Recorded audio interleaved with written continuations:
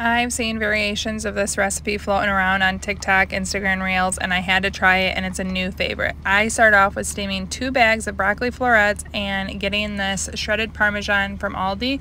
Spread it all over a parchment lined tray. Once the cheese is set, you need to get your broccoli all steamed, and I do drain it, and then I do cut off some of the excess stems if they're really long, and I put my florets all over the entire tray of Parmesan. It took 5 ounces of Parmesan to 24 ounces of broccoli, and then you smush the broccoli down since it's at this point steamed and soft. I do spray with a little bit of avocado or olive oil, salt, and pepper. Then it's ready to go into the oven. At that point, you can bake it until it's your desired crispiness. I like to get the Parmesan really nice and crispy.